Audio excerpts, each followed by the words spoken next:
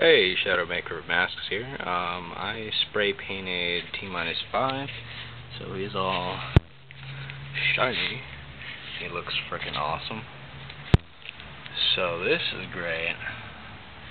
And now, that means this version will come out great. This is the mold for T-MiNuS-5, and I sprayed a silver spray enamel stuff. That's drying, very nice. Over the entire contents of the mold. And what I did here to fix the cheek, like on this side, what I did was I built a smooth clay wall. On the other side you can see it's the oil-based clay, and hopefully the face should come out smooth again. Don't know why I broke off the cheek and made a bad move. But anyways, so this guy should come out looking awesome and shiny. I won't even have to spray them, hopefully, because I've been mixing the spray enamel with the latex. So all I'll have to do is paint the checkered stuff on the mouthpiece and below in the ear.